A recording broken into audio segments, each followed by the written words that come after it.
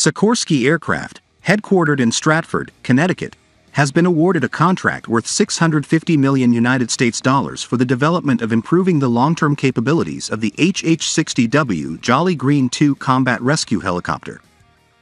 The document includes detailed information about manufacturers, suppliers, products as well as contract details. This marks a step towards improving the performance of helicopters and critical systems. An initial delivery order of $91.2 million will be placed to start the project. Overall, the project will be implemented until 2030. The HH-60W Jolly Green II combat rescue helicopter is a transport and utility helicopter. In 2021 and 2022, the U.S. Air Force, USAF, took delivery of 11 of these helicopters.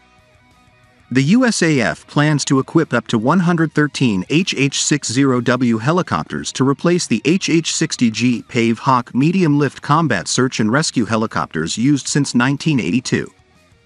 The HH-60W has a wide range of capabilities, including an advanced arc 210 volts UHF communication system, Rockwell Collins avionics and mission equipment, and an advanced glass cockpit.